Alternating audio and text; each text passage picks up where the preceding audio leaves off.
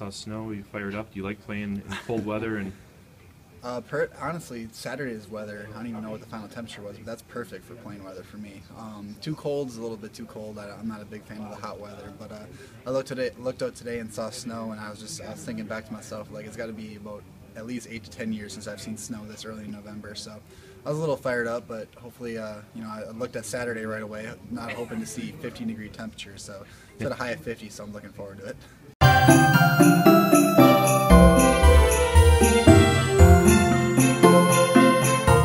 Out the window and saw snow today. Were you fired up? Are you a snow guy? Like playing football in snow and cold weather? Yeah, I like it.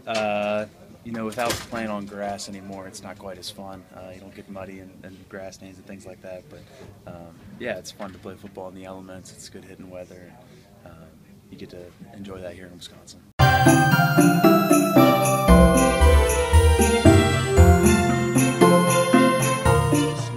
Big fan of flakes? I'm not a big fan of it at all, but it's something that comes with the territory. If you come to Wisconsin, you better be ready for it. So I'm trying to get used to it still, and I've been here for 5 years.